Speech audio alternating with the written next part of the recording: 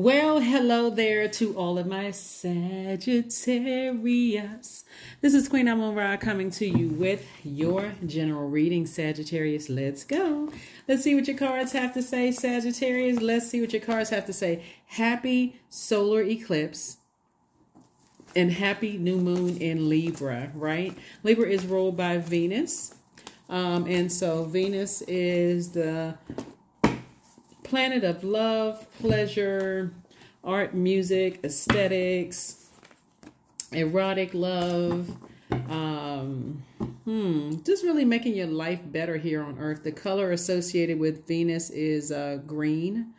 And so when you're not living your best life on this planet, it can make, or people feel like things are happening for you that's not happening for them. It could cause them to be green with envy. So let's see what you on the other side of a cycle looks like. So the cycle is over and we're in a new cycle, a new phase within a new cycle. And let's see what your cards have to say. All right, let's go, Sagittarius. There we go. 7 of Wands. Here we have the Wheel of the Year, the 5 of Cups. We have the Sun card, the 6 of Pentacles, and the 5 of Pentacles. So we have the 7 of Wands. It is still your year. That's right. It is still your year. You have to do is stay in your light. This is the Sun, right? Stay in your light. Stay in your purpose. We have the 6 of Pentacles. We also have the 5 of Pentacles. We also have the 5 of Cups, right? So something has caused you to lament over something, right? And so that number 5 means it's a pivotal point in your life. Like, do I go back to allowing people, places, and things to cause me emotional wounding as it relates to my security, my prosperity, my career success, my patience, my tenacity? Do I continue to allow energies that cause me to be emotionally wounded and make me feel left out of things, or cause me to be left out of things, like left out in the cold? Or do I part ways with some things and move forward? It's entirely up to you. It is entirely up to you. But I do see sources saying I'm giving you some time to, reel it all in and make it make sense, right? Make it make sense for yourself. Like I said, 5 of Pentacles, like I said, the only person that has the key to your vault is you. Every single person on this planet has a purpose. Every person has a purpose. On every living being on this planet has a purpose. Ants, snakes, dogs, donkeys, cows. Of course, human beings have a purpose, right? And so your gifts are making room for you. So source is saying, leave behind clown behavior. Leave behind energies that's trying to make you look like a clown. Whoever it is, leave it behind. Here we have the Fool card. Anything that you see coming up the street that look like Pennywise, look out the way. Here we have the 9 of Cups. I'm seeing wish fulfilled for you. Again, somebody has some wishes on the other side of this. This is 9 of Cups, by the way. Somebody definitely has some wishes that have already been fulfilled. So source is saying this would be a great time during this new moon phase, Sagittarius, to really sit down and think about what wishes would I like fulfilled within myself. Like when I look at the things that I've accomplished, what other wishes would I like to fulfill? Because this looks like somebody's been working really, really hard and something has caused some emotional wounding to kind of sort of jeopardize legacy wealth, right? And so source is saying, look at your life and decide, that 5 and 10 of Pentacles is right there, close, right? Moving from 5 of Pentacles to 10 of Pentacles. Source is saying, what are you looking for approval from other human beings when source has already approved you to have a very rich legacy where you're impacting the world and your community and the world at large? So source is saying you have a great heart. Your heart is in the right place, but you're also very fragile, right? So focus on the thing, using this time when we're in this new moon phase, in this super new you and all of those things, Sagittarius, to really sit with self, to say, I know I have a good heart towards people. It's been hurt. It's been broken. And deal with your emotions. What is keeping you from going inside your vault door? And so everybody's vault door is different, right? Because everybody is unique. So one person's vault door could look like I need to grow my patience. So there's an abundance of patience in that vault door. Another person may say, I need to grow my career success, or my prosperity, or my faith in source. And so there's an abundance of whatever it is you want. There could be several, whatever you want in there, right?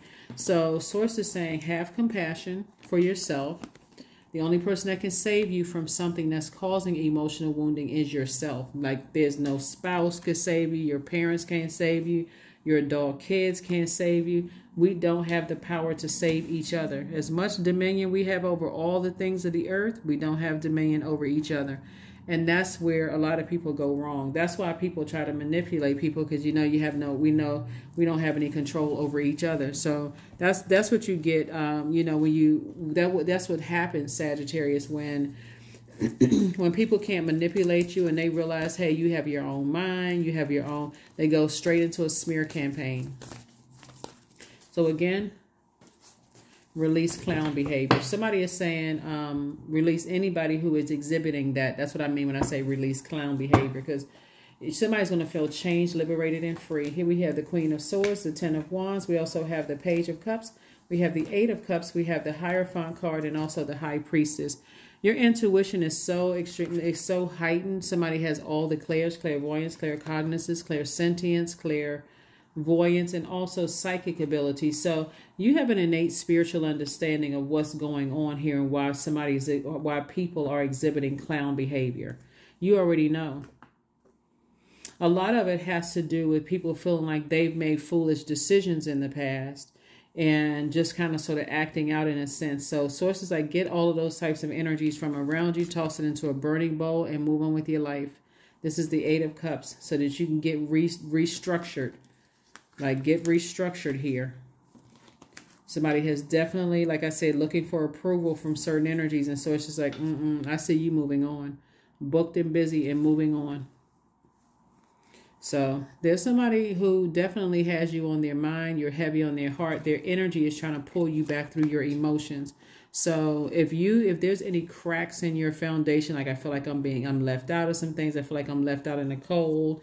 I'm looking for other people's approval. That's how they're able to come in and create some kind of a tie between you and them. And they're able to reach in through telepathy. Here we have the Queen of Swords.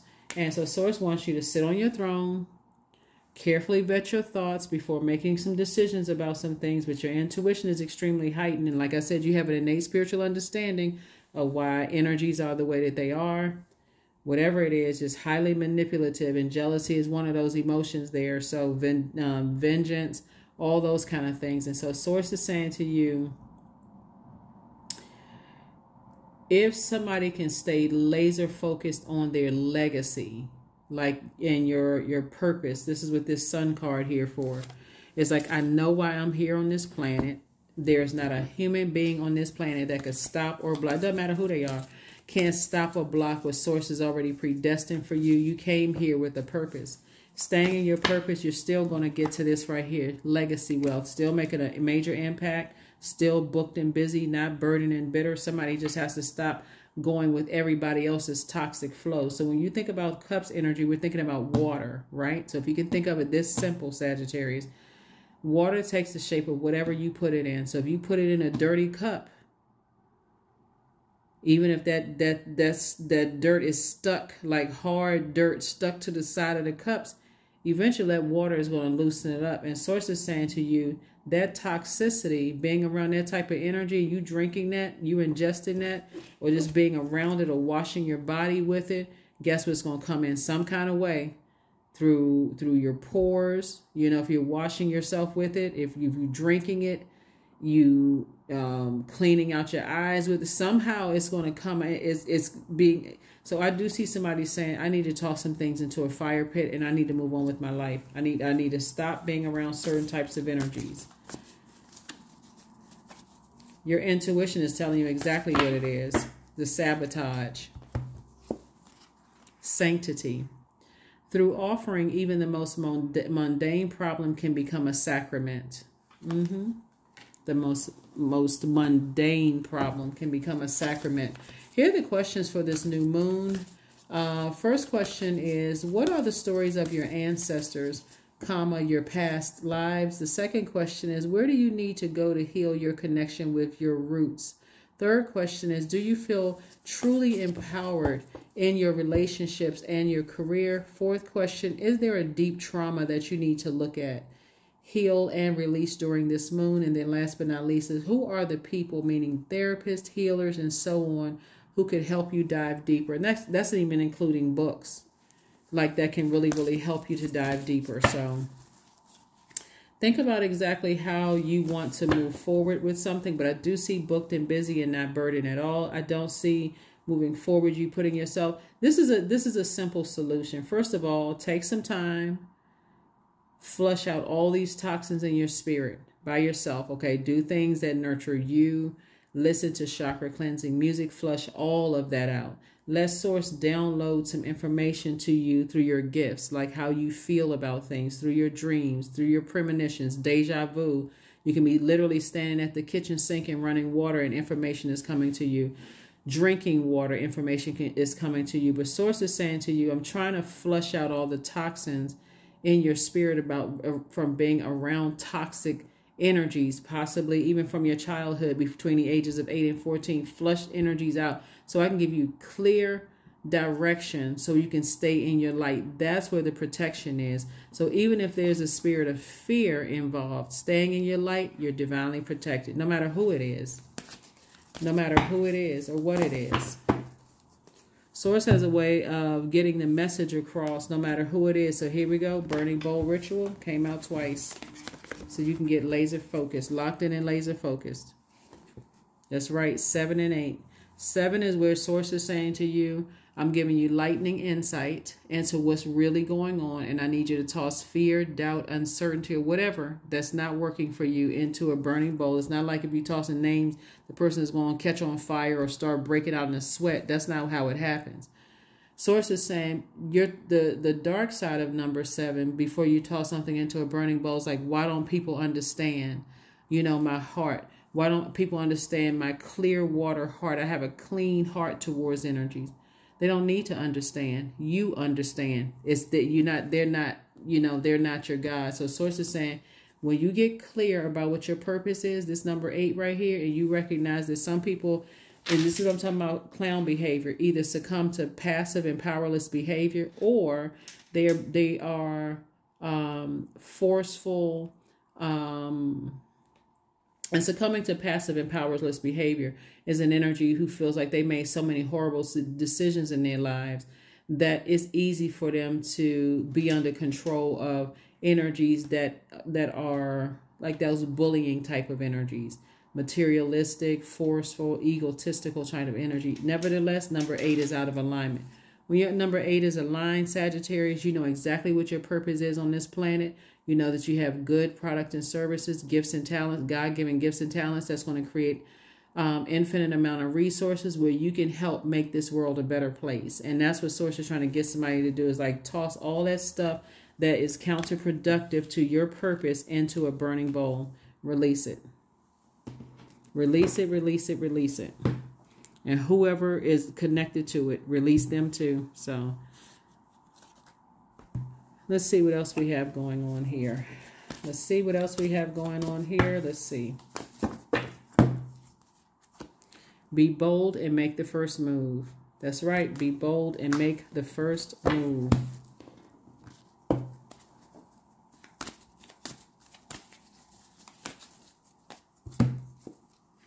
Your path. That's it right there. Dear Lord, help me trust that there's a plan far beyond what I can see through my fears and illusions. That's right. It's your path. How do you want your path to turn out?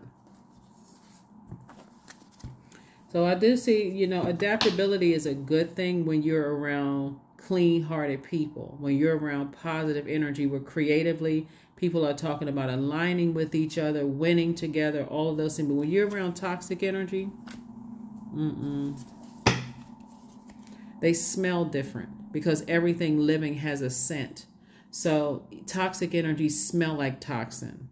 You can just smell it coming. It's just everything about their energy is just reeking of just gossip and messiness and trying to hurt people and all of that. So Source is like, that's not the frequency that you're on. So rid yourself of all of that. Flush it all out. Here we have honey. Here we have number 18. The sweetness of you swells in the grace of your pull. Oh, so beautifully lethal. So Source is saying to you, the rebirth side of you is not trying to be around energies that are lethal, because they too have a scent. So, and let's get ready to close it out. Let's get ready to close it out. Let's get ready to close it out. Let's get ready to close it out. 13, you are a conscientious worker with a knack for coming up with creative ideas and turning them into something real. An optimistic but practical outlook keeps you determined and on track as you work steadily towards your goals. 13, 1 and 3 is 4. Source is saying, when your number 4 is in line, you know that you are a divine being of light who's having a human experience. So it doesn't matter whose energy connected to you, they give off the scent of being lethal. You're divinely protected. And Source is saying, be confident in knowing that. Be confident in knowing that.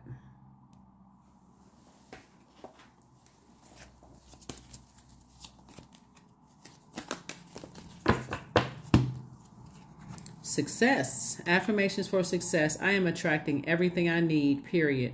I am full of highly profitable ideas. I am grounded. I am connected to my highest calling. I am pushing the boundaries of the ordinary. What's for me will always be for me. I am committed to my purpose.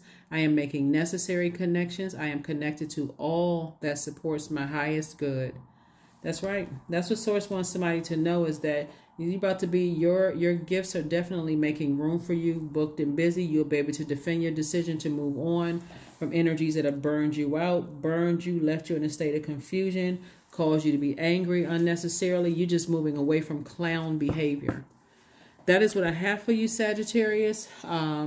I think I gave you the questions for the moon in Scorpio. I will try to put the questions for the moon in Scorpio below, because the moon is going to move from Libra into Scorpio on Sunday. So I'm going to try to put them below the videos for everybody's video. But that is what I have for you. Again, happy solar eclipse, happy new moon in Libra. And I will see you all on Motivational Monday. Bye.